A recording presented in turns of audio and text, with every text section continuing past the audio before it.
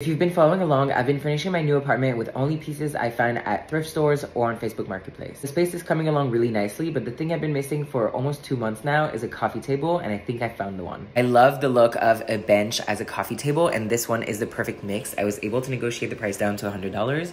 Let's go get her.